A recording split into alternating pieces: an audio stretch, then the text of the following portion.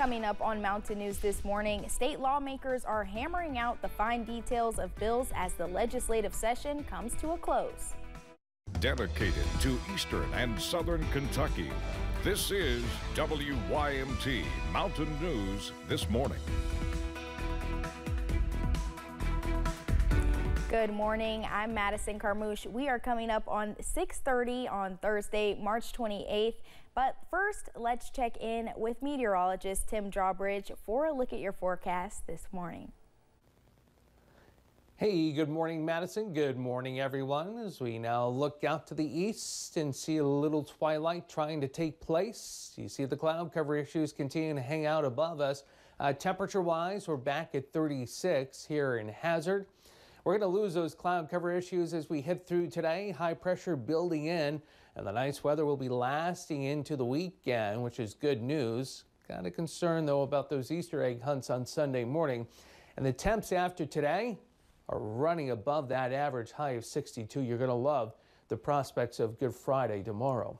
Temperature-wise this morning, all in the 30s, minus Grundy at 41, Harlan, Jonesville, Middlesboro, and Jacksboro.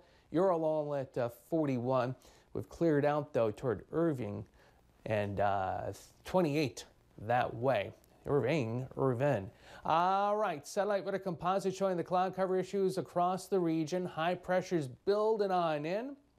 That means we got a beautiful afternoon and a great day for Friday. Check it out, hour by hour.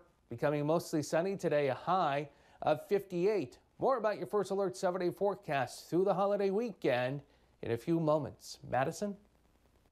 Tim, thank you. Frontier Behavioral Health opened a new facility yesterday with a special guest. The Martin facility is now open with 16 beds to serve men in addiction recovery.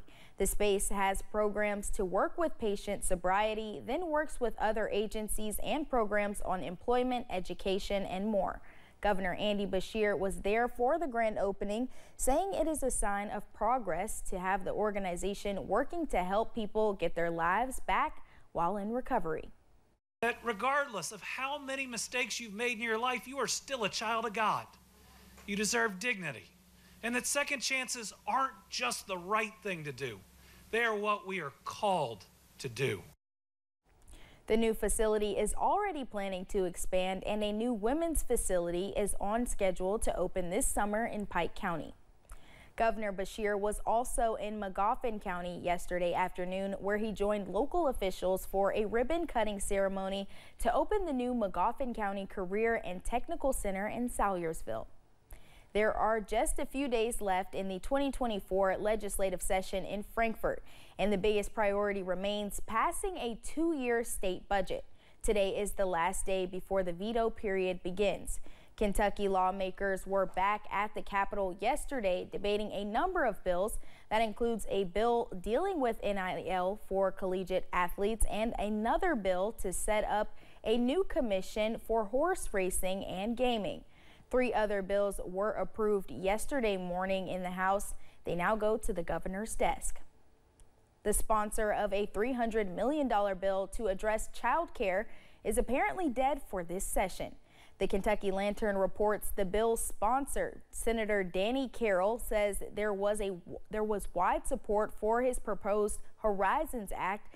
There is some new money in the budget for child care, but Carroll says it's a shame his more ambitious bill won't make it into law. Federal COVID relief money that helped daycares stay afloat is running out this year. As the session winds down, several retiring lawmakers were honored on the House floor yesterday. That includes Lexington Democratic Representative Ruth Ann Palumbo. After 17 terms and more than 30 years in the legislature, she is the current longest serving member of the House. Representatives Derek Graham and Kevin Bratcher and Josie Raymond were also honored. A back-and-forth plan to change Kentucky's open records law moves ahead with state lawmakers. We told you about House Bill 509 last week. Yesterday, a Senate committee approved a version of the bill. Despite changes, critics say it still weakens Kentucky's open records law by creating loopholes. Emails and texts about government business sent from an official's personal account or device would be off limits. The bill's sponsor says it updates a law crafted long before electronic communication. So this bill lives on the fault line in between the public's right to know and the individual's right to privacy. And as such, there is some heat and pressure on that fault line, which we've all experienced in recent days. Is that democratic government depends upon the informed and active participation of its citizens and requires that government bodies protect the citizens' right to know. Critics include the Kentucky Broadcasters Association. It questions limiting information for journalists reporting on behalf of the public. The bill now heads to the state Senate. A huge fire in Bowling Green was able to be contained yesterday. It broke out at Valor Oil Company, and the smoke could be seen for miles. The St. Joseph Interparochial School had to be evacuated due to the fire. 2 oil company employees were taken to the hospital for minor injuries. All 7 Bowling Green fire stations responded with assistance from other departments. It is unknown what started the fire. A Floyd County man is in jail after police say he uploaded sexual images of kids on social media. KSP's Electronic Crimes Branch launched an investigation and later interviewed Matthew Williams. Detectives searched Williams' home Tuesday. He faces multiple charges that are Class C and Class D felonies, which are punishable by anywhere from 1 to 10 years in prison. Williams was taken to the Floyd County Detention Center. Brian Wesley Bailey, a former Letcher County teacher charged with rape, was in court yesterday for a bond hearing. WYMT's Chandler Wilcox tells us what happened. Right here in my holler camera. Brian Wesley Bailey was back in the Letcher County Circuit courtroom. Defense is ready, bro. This time, the defense and prosecution discussed his bond, which is currently set at $250,000. Your Honor, this is a motion to reduce my client's bond basically to it. Bailey's attorney, John Combs, argued for a bond reduction. Combs said they should reduce it to a property bond and allow Bailey to be incarcerated at home.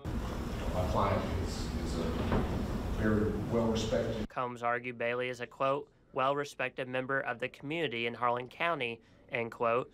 Combs also added Bailey has no criminal history. In this case, the Commonwealth agrees the court's bond isn't appropriate in this case. Nick Whitaker with the Commonwealth's Attorney's Office argued against the bond reduction, saying it would, quote, depreciate the seriousness of the allegations, end quote. He also added social media allows people to contact anyone from anywhere. In this jurisdiction alone, in the recent years, people have been released under home incarceration on sexual offenses and have attempted to reach out to the minor children. Judge James Kraft said he would review the bond. Whitaker asked if it is reduced that the property be appraised first. In Letcher County, Chandler Wilcox, WYMT Mountain News. A Lawrence County man is facing charges after police were called out to a home about a reported stabbing. The incident happened last weekend at a home in Louisa. According to an arrest citation, the altercation reportedly came about over a mom joke. In the citation, 51-year-old Matthew Savage pushed and cut the victim, who was a minor, with a knife. The victim was taken to Three Rivers Medical Center. Savage was taken to the Big Sandy Regional Detention Center. The Wayne County, West Virginia Sheriff says a jury duty phone scam is circulating. Sheriff Rick Thompson says the office has received reports of scam calls claiming someone missed jury duty and there is a warrant for their arrest. The caller reportedly requested a payment of $500 to clear the warrant. Thompson says the Sheriff's Department will never request personal or financial information or attempt to solicit payment on the phone for any reason.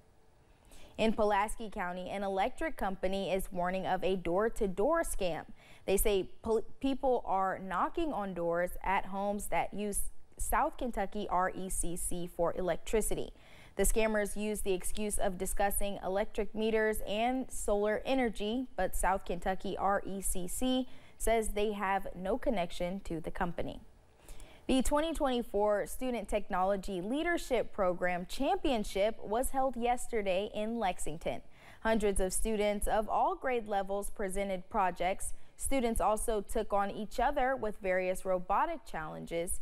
Kaylee Ross of May Valley Elementary in Floyd County created a Google site out of love for her pets. It's an informational Google site designed to help people learn how to take care of their pets, or is designed to give people ideas to get new pets. Most of the robotics challenges included coding robots to do certain tasks.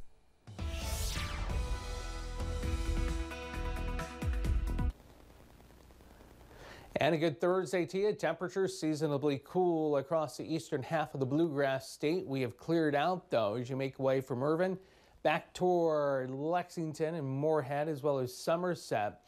In the meantime, we're in the lower 40s from Harlan, Jonesville, Middlesboro to Jacksboro. We'll also throw Grundy in, coming in across the state line at 41. All right, here is your satellite radar composite. Here are the cloud cover issues still prevailing. They'll kick out of here over the next few hours as high pressure builds on in and gets us into a mostly sunny sky from the morning into the afternoon. So, yeah, this morning may not need the shades, may not need the sun visor down, but you will for the drive home. A forecast high this afternoon in Hazard up to 58. All right, holiday weekend. Something very important on Sunday. Well, spiritually and for the kiddos. We'll detail that all coming up in a few moments. Madison? Thanks, Tim, and thank you for joining us. The time is now 6:40. Still to come on Mountain News this morning. New video this morning showing the Francis Scott Key Bridge just moments before the collapse.